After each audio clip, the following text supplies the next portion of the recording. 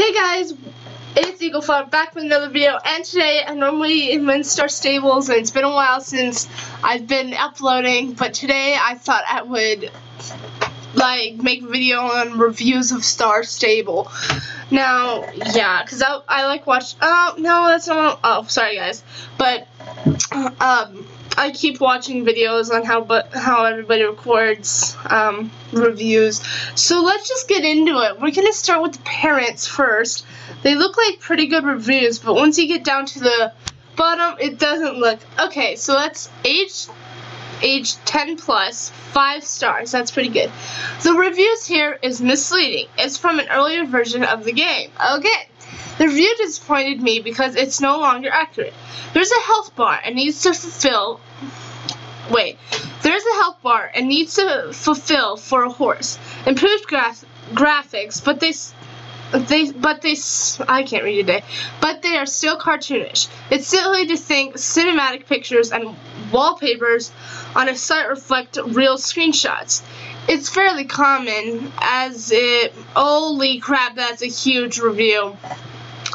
It is easy to tell now what tack. Okay, I'm not gonna read this whole review, guys, because I don't know how. Okay, the second one is better. So let's do the second one. Age 8 plus 5 stars, and this one's a little shorter. Good, right? Yeah. Wait, hold on. What? Continue reading. What are you doing? Okay. Lots of horse and fun. With an interesting storyline and many fun characters, this game captures you from the very beginning. It's not just like a story that's It's not just the story that's amazing about this game either. There are so many different horse breeds available, and many of them look more and move different from each other. Through this game, I've met some amazing friends, and I would recommend this game to everyone.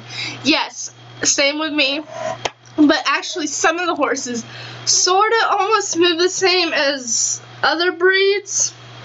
Like the Fjord moves like the Swedish horse or whatever, the North Swedish. Yeah. How long is this one? Yeah, not this one. Let's not go to that one. Report. Okay, this is age 4. This is going to be my last good one, and then I'll go to the bad ones. Age 4 plus. One of the best games. This is one of the best horse games out there. No imperate content or anything. All kids should be allowed to play. That is true. Alright, next, okay, this one's not too long. Age 8 plus, 1 out of 5 stars. Beware of prices. Star Stable is free to play to level 5 on both your horse and avatar. However, after you have to pay for an upgrade, Star Rider and Star Points currency to buy new horses and gear. Star Rider gain 100 Star Points a week. Nothing is comparison to the prices in the game. Then they'll have you buy Star Coins for rather extreme prices for what you receive, and they've been increasing the prices recently. I suggest finding something else to play. You'll end up constantly dumping money into the game if you truly want to keep to date on new items. That is true. It is kind of outrageous, $8 for 100 Star Coins. So guys, what I would do if you do have money and you're deciding, should I buy Star Coins from a game and stay to level 5, or should I just buy Star Rider? I would just buy the Star Rider, guys, and save up, because, well, if you have enough, I would buy the lifetime and then just save up from there, because if you buy the 1 month or 3 months, then you're gonna have to,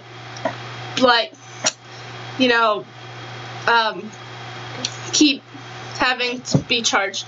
So, okay, this one's done. Age 7 plus, 1 out of 5 stars. Absolutely awful. So I came across this game, and it was rated far better than all the other horse games. My daughter, 11 at the time, was very happy about playing. She met many friends and played almost every night. Now she's 14, and Star Stable keeps closing her chat for no reason, and giving her warnings that she's done nothing wrong. Starstable refuses to address that the new moderators are way too harsh and the customer support is very rude. On top of it all, my daughter rarely lays now. That's probably supposed to be plays now. She shows me the news feed and it seemed to have gotten very boring. A complete waste of money at the time, so find a new game. Huh. Yeah, it's mostly just like this one. Okay, age 9+. After this one, we'll go to the kids' reviews. Customer service is terrible. My daughter loved this game and eventually convinced us to buy her membership as a gift. The problem began less than a month after the purchase. She somehow was either hacked or the game had a glitch and she was transferred to a world that she can't play in. Her level isn't high enough.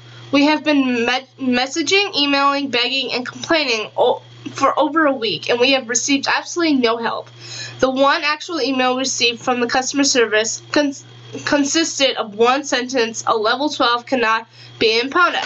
Completely unhelpful. So I'm tired of dealing with this. Yeah, I haven't had that happen to me yet, so it better not happen. I'm level 18, and I unlocked Epona. I haven't glitched. Like, I've seen people glitch into Epona or Dundle or anywhere, but I have never tried to glitch myself because that probably is not good. So we're gonna see the kids. Ooh, these are more bad. Okay, age 8+, 4 out of 5 stars. Great for horse lovers. Starstable is an amazing online horse game in which girls can care for as well as train and complete with their own virtual horses. The only issue are language and some degree of bullying, but both of these can easily be avoided by adult supervision during gameplay for younger kids. The only thing I would say, if that person's bullying you, then I would probably just move to a different server. And if they keep finding you and bullying you, then I would report them or something. I don't think you really need supervision. But if you want supervision, like if your parents insist, like, honey, I need to watch you do this in case there's something bad in the game. I just make sure you're okay. So, like that. If your parents insist to supervise you, then I would say yes. But if you can do it on your own and just move to a different server or make your computer a different language and move to a region where they can't go, then I would do that. So, age 12+, 1 out of 5 stars. Hold on, I just want to make sure I'm still recording. Okay. This is a horrible game. This is a very bad game. I tried it and played it for about 5 minutes, and then it got boring. First of all, it gives you no direction on how to do half of the stuff, like feeding and caring for your horse. For instance, it does tell you how to do that, but you need to figure out yourself where the direction to complete this quest are. Hold up. Plus, you can probably move about 5 steps before running into something and having to call for pickup. Not to mention that there are different servers, and when one of these servers gets full, you have to go through all the trouble of finding a new server, and you lose all your friends in the old one. The game has very many flaws and improvements it can make. I personally don't think the game was even ready for release. After level 5, it makes you pay $74 for a lifetime membership. Total ripoff. Minecraft is only, what, $25 lifetime membership? It is way better in terms of program. It also has horses you can ride, then Starstable. I would consider not even bothering with this game unless you are a huge fan of horses. You don't really have to be a huge fan of horses to play this game.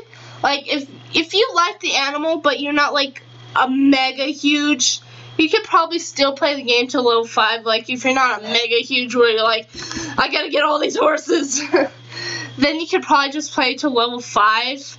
But if you're a mega, then it depends if you want to save up. Because what I would do is just save up money, like mow the lawn. Because I mow the lawn, and I get paid pretty good. So, and I'm trying to save up my money right now. So, let's age 6+, 5 out of 5 stars. It's actually a good game. It's a free-to-play subscription-based game.